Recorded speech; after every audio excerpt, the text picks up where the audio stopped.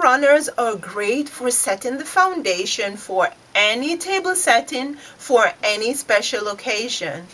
I'll show you how to make a quick and easy table runner using fabric samples. Now you could use remnants, but I like fabric samples for two reasons. They usually come with finished edges and they come pre-cut so that you don't have to do any more cutting. So that's great.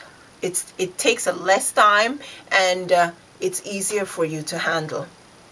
Now you can get fabric samples in flea markets or thrift stores or online or even in your local fabric stores. One thing I want to remind you of is when you're buying or when you're getting your fabric samples, wherever you're getting them from, make sure you check fabric content. Even if you're using remnants of fabrics, you need to check your fabric content. You do not want to mix 100% cotton with 100% polyester. You're going to have shrinkage on one side. Cotton is going to shrink. The polyester won't shrink. Then you're going to have some puckering going on, okay? So you do not want to mix fabric contents like that. You want to stay consistent with your fabric content, okay? So get yourself your fabric samples. Depends on the length that you need. You choose your fabric samples. You're going to put the right sides together. Then the aim is to create a panel that you're going to use for your table runner. So you put your right sides together and you stitch your panels together. You need to have your iron handy because you're going to need to iron those seams. Each seam that you join fabric samples together, you're going to iron the seams so you can have flat seams and you have a nicely finished product. Okay, so you join your samples together to create a large panel. After you've created your panel, you're going to want to line it to create that more professional look. So you can use broadcloth or you can use a lining fabric. You're going to put your lining fabric on your surface, then you're going to put the panel that you've created on top. Then you're going to cut along the edges to cut the size that you need for the liner. Then before you stitch, make sure you have the right side of the panel you've created together with the right side of the lining.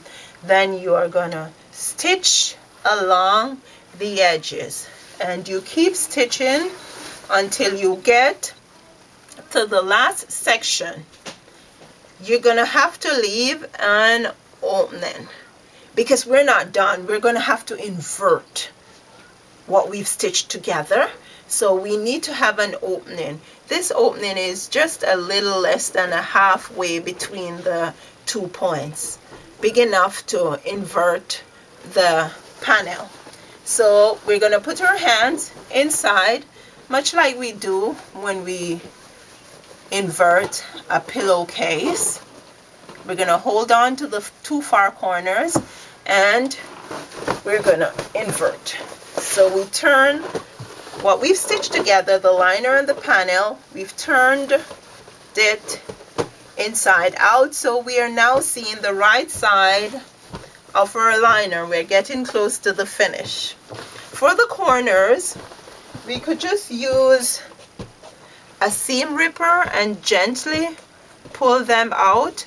But if you're afraid that you're gonna damage your fabric, what you could do is just use your scissors, closed of course, and go back through the opening that we left and push your hand all the way to the corners, and you're just gonna gently push the corners out so you have a nice corner.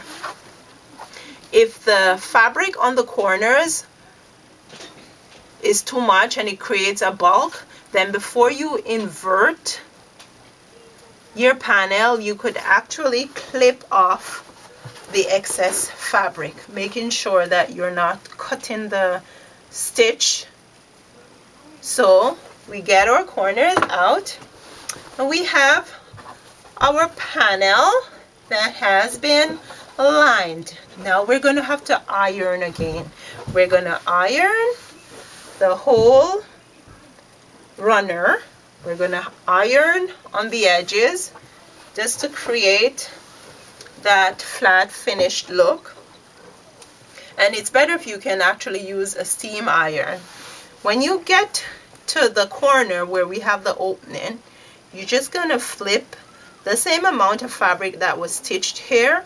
You're going to flip that inside and you're going to steam that edge. Okay, so you're going to steam it. Now what we could do to finish off this opening is we could get a coordinating trim and we could stitch the trim on top here. In that way we would be stitching this together, so we would close off the opening nicely and we'd have a nice trim on the edge that we would have to then add to the other edge. Or we could use a fuse hem. This is what you can use to fuse materials together, and we could just put it in between here and use our iron, because you have to apply heat. Use our iron to just iron this between the two pieces of fabric at the opening.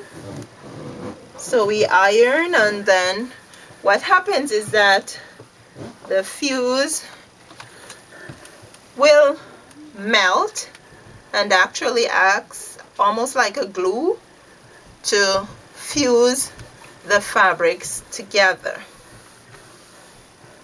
Okay, and there we have it. We have fused the opening together, so now we don't have any opening there, and we have created a great table runner. Here is the finished product in place. A lovely table runner made from fabric samples.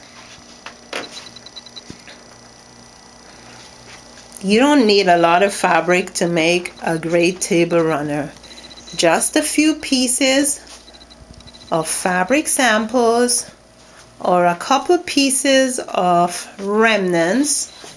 Stitch the fabric pieces together and create a lovely table runner.